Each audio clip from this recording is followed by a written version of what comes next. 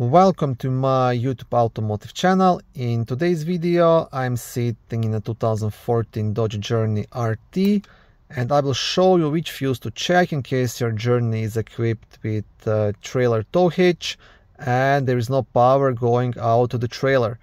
This video should apply to Dodge Journeys made from 2011 all the way up to 2020.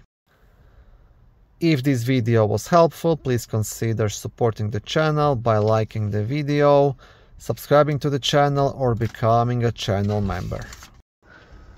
The fuse you want to check will be located in a small fuse box in the passenger's cabin just under the glove box right here.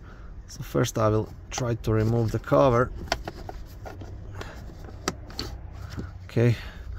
So to remove the cover, you pretty much just have to pry down, unclip it here. So just do it with your thumb and pull it down. On the back side of the cover, you will also have a small fuse diagram.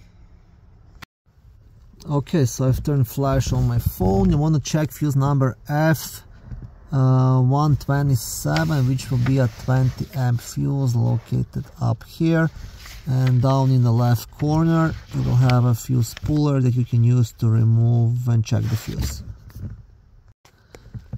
If this fuse is good, then you'll have to check the wiring and all connections between the vehicle and the trailer.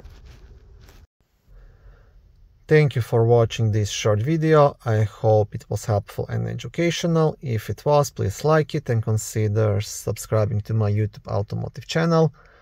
On my channel there is lots of how-to videos, do-it-yourself videos, car reviews, product reviews and other similar automotive topics.